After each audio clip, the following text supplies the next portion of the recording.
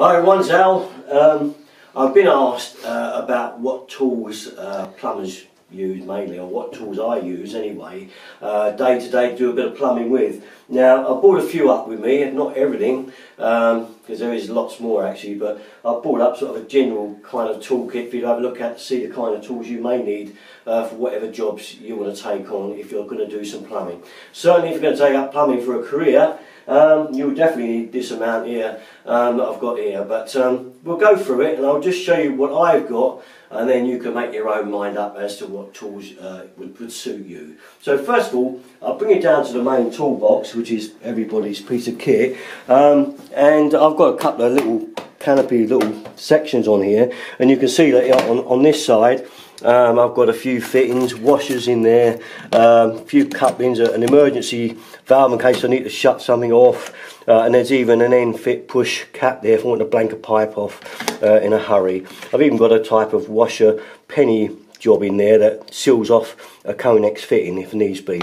They're just sort of like emergency crew really, olives, 22mm and 15mm, and even a push fit coupling for emergency. They're just kind of stay fast tools really that I keep there in fittings just in case something happens. Bag of washers of all sorts in there, fits all type of things. Get those for £1 in any of those cheap shops, very handy indeed. Okay, so that's that little compartment. Again, in this one here, I've got another bag of washers and stuff there. Tiny spanner for a drain off cock, spare loops for cisterns, spare horseshoe there for the back of taps in case it breaks off, Allen key for radiator valves, spare bolt for the back and bottoms of taps. So just generally a bit more kit, a few other bits and pieces in there. There's even a nice high quality tip for a screwdriver. They're just general bits and pieces kept for emergency sake. They've got to be settled in right, and then that lid will pop back on. Over that side we got, because I'm not showing you properly, over this side we got pencil sharpener. Sounds mad. Keep your pencil sharp when you're marking items. That spanner fits the drain cock, the little tiny ones. Again, some extra screwdriver bits, blades for the Stanley knife, a few bits of copper pipe, just short bits that are good for fitting on when you need a short stubby end. Just general good piece of equipment. And this end, again, I don't carry many screws because I like to keep another box. I've got a completely separate box for screws of every size you can get, you know. I generally recommend Screwfix or someone for that. I do carry a few odds ones in there, but generally I carry a separate box for screws. Again, just general bits and pieces that, you know, can be very handy. You know, there's even a rad blanking valve there, and you know, there's even a, what's that, you know, might say that's a 3/4 or bath tap reseater. You know, just general bits and pieces, or dome washer for bath taps, etc, etc. Even a seat bolt there, doing up a plastic toilet seat.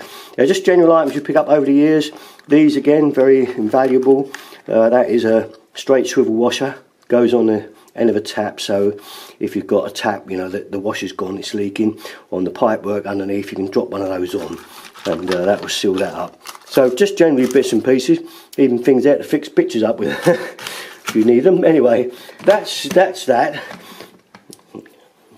Well, I'll just show you generally the main kit now inside the box, and there's a tray here. This is my main tray, and as you can see, it's things like invaluable items like a junior hacksaw, sets of screwdrivers with posi ends and ordinary ends, PTFE tape, measure, pipe cutter, just general gear. This is an olive puller, very useful, pulls olives off of pipes when they're jammed on, things like that. You know, the most useful spanner in this entire box is this one, and I'll tell you why.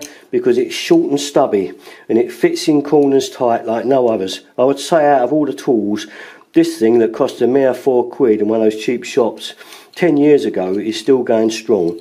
And you can still take this out, that jaw right out like that, and turn it around the other way, and you can see it's got a teeth on there. Put it up that way and it becomes almost like a pair of Stilsons, and it will grip pipes. It's very, very handy. So if you see one of these around, I think you can get them easier now. Because look at the width for that jaw. You can't get a width like that on a stubby tool like that normally. You know, it's just fantastic. I use that probably the most of the rest of the kit. I mean, there's an ordinary spanner. If I show you that one, it's only going to pull out to there, the end of there, that's it, that's its width. Yeah, it's got longer and more pull, but not as flexible as that one there. These two, very handy. Okay, they're really good for getting under taps because they're nice and thin. You can get under tap collars and get them undone. So I really like these. These are often used. The rest is common sense stuff, you can see. And I think as well the other most important piece of kit is these. They're called footprints. You just take the nut out there and adjust them up and down as you want. So you can put it in anywhere you like and get the width adjusted. The thing with these is as you go to do up a nut, you push on the back of that like that and you force the grips onto the nut. So as well as turning a nut, you're also putting pressure on it and keeping it clamped together. An absolute must pair of footprints. Take the toolbox off now. Have a look what's underneath. It's the heavier gear, I suppose. I still use hemp. Old-fashioned, I know, but I like it on threads. Plumber's blue, universal jointing compound for all types of pipe work. Down the bottom here, most necessary obviously is a hammer, a couple of mini screwdrivers, and another must-have tool, base and spanner. You know, if you're going to do taps, you've absolutely had it if you've not got one of these. Right, that is an absolute muster. Pair of Stilsons. You know, for the heavy work, for something a bit heavier, you will need those to undo pipes. So it's just a general fair bit of kit there. Yeah, one of these little Stanleys for cutting through stuff. What else we got down here? Little box of screws for emergencies, bits of odd ends of pipes, file, pliers, and a small level. So that's about my basic kind of kit sorted out. So that I would say is your basic, you know, if that was what if you wanted to go out and do a little bit of plumbing, you would need all that. Alright, so that is the basic kit. So, but we're going to move on because I brought up a few other bits. Now, if I take you over this side, if you're going to do soldering copper pipes, you're going to put in some new pipe work, you're going to need this gear here. Well, you don't have to have, you can use as file, you know, but here's a pipe cleaner and reamer, goes on the pipe work, cleans the inside of the fittings and cleans the outside of the pipes. Very cheap, only a few quid. Well, that there are, £1.79, very handy. This thing, very good again, does like that, goes inside of a pipe fitting, twists around like that and cleans the pipe fitting out. This one reams the end off. It's got a sharp teeth in there. Put it on and it reams the inside of a pipe, makes it nice and smooth for put the pipe on. Flux to put on the joints, and heat cloth that it's all standing on so you don't burn any furniture or burn any wallpaper when you're doing the burning, and obviously a gas bottle which we've got there. I've got a big gas bottle because I used to do lots of it, but you can get little small containers with a little blowtorch if you're only doing a little bit. You don't need a big bottle like that. Okay, moving around, obviously a drill. I've just brought up one of my drills, but I've actually got 3 or 4. This is just my little Bosch. You need drill bits of both types. Okay, metal twist and obviously masonry. So that's that. Now moving around to the front. If you don't want to use a pipe bender like this, because they are a bit weighty and heavy to move around, this is a full bore pipe bender, 15mm, 22mm. If you don't want to cut one of those and do it the cheap way, you can get a spring like this, a bending spring. You put it inside the pipe and you bend it on your knee. Okay, just put it around, bend it, and it does get you around, but be careful of creasing the pipe if you want to do that. These are only a couple of quid. The bending machine's about 50 quid, so you can take your choice on that one. Sometimes I don't take that if I've only got a little bit of bending to do, and use the spring. Alright, obviously the level, and another important thing, this, which is obviously stopcock key.